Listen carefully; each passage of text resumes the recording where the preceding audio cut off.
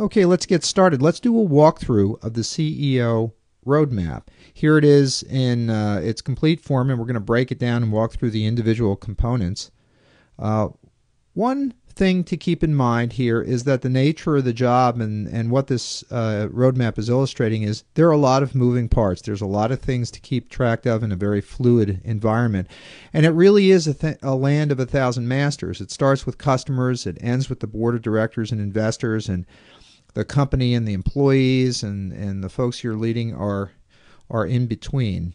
And let's start with the board of directors. There's really two groups to contend with in the board. There's the outside directors who are invited probably by you or the founders to help the company, and there are investor directors who represent the interests of investors. And investor directors either are investing themselves or are investing the money of a venture fund, which has a set of limited partners that put money into the venture fund, and the interest there is investment return. So there's already, just with the board of directors, a group of people there with varying interests. Obviously, the outside directors don't worry about the investment return quite as much as the venture partners you may have in the deal.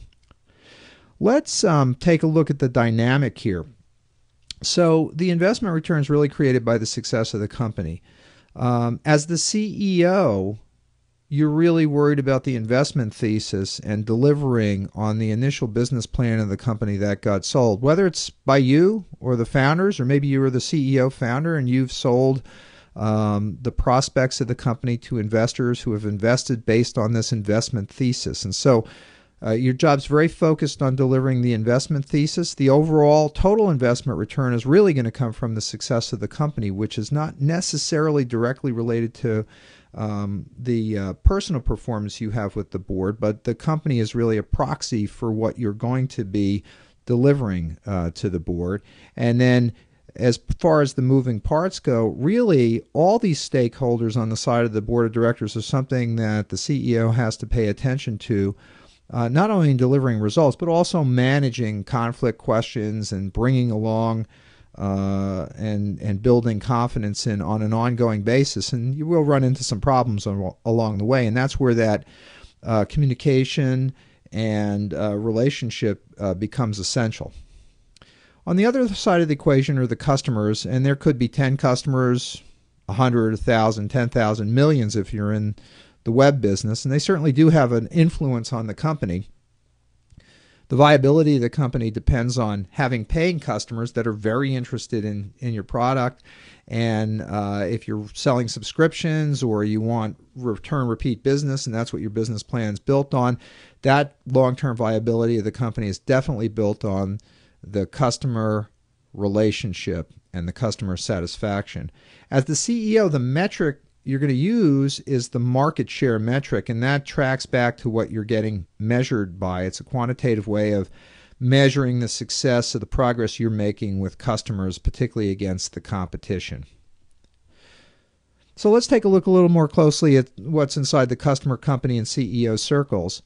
And notice now that the CEO and company circles are not fully overlapped. That's because the company, as you build it, has to become very self-sufficient in its mission and vision and really internalize the mission of the business long-term, and it should function in generating this success without the CEO's direct day-to-day, minute-by-minute, hour-by-hour involvement. So in the company are resources and talent, which are people-focused, and implementation, which is management-focused. The customers generate cash flow, they generate referenceability, and they influence the product roadmap. And those are really the three key points to pay attention to in managing the customers at the CEO level. Obviously, there's a lot more details below this, but if you manage on those 3 points, you're looking at the key factors of success for the customer relationship and building company viability. And the CEO, of course, these circles are non-overlap because the CEO has to take a step back. And whether you're the CEO or a founder running a small group, it's the same sort of thing. You've got to have some perspective on the business that's not directly linked to being influenced by day-to-day in the company. management and resolution of conflict across this roadmap is crucial, especially with the board of directors, and balancing all the goals of the stakeholders, because they will vary across the roadmap. The board of directors' goals may be different from the customer's goals.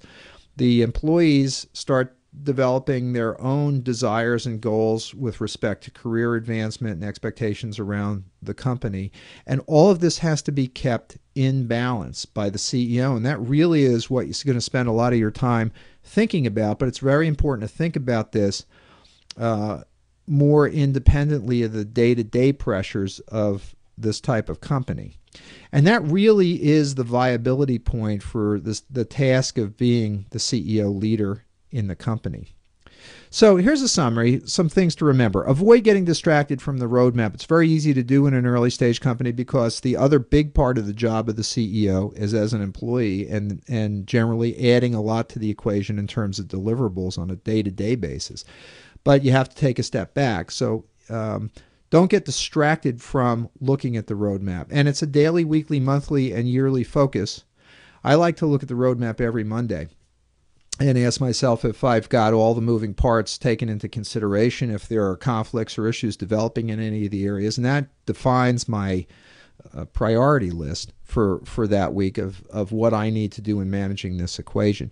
And then third, practice the 4 key CEO success factors. And I have a separate presentation that goes into this in detail, but I thought I'd mention them here because they are really the context with which you want to drive the CEO roadmap and the company forward. One is concentrate on valuation performance. That's crucial if you have investors. And even if you don't, the reason you started the company was to have a valuable asset. Focus on valuation. Second, focus on the congruency of goals and objectives. Make sure everyone in the equation is lined up. And this really is a course correction type of process over time. And that's a very important practice to have as a leader. Third, use persuasiveness. And I can't overemphasize this one because the old idea of command and control, and especially in high-tech companies, but pretty much in all progressive companies these days, is kind of gone out the window. You're really selling your point of view to everyone and bringing them along, and this is especially important with the board. And then fourth, maintain adequate transparency. And I want to emphasize the word adequate. I don't think it's necessary to be transparent on every single thing. You want to be able to show the board, investors, and your employees and your customers that you as the leader of the company are in control of what you're doing, the direction you're taking, and the way you're solving problems.